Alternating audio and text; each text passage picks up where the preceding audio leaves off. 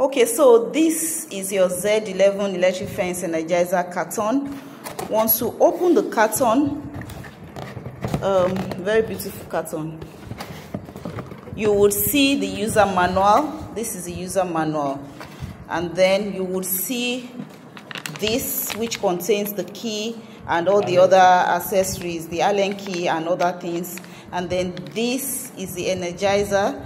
Usually your Energizer would come with a backup battery, which is this. That's the battery that came imported with it.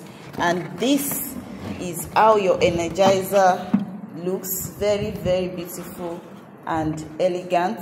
It has a holder at the back so that you don't need two hands to carry it. You can actually just put your hand here and then you can lift the Energizer. Can you see it? Okay, so we're going to show you how to test it after now. Thank you for watching.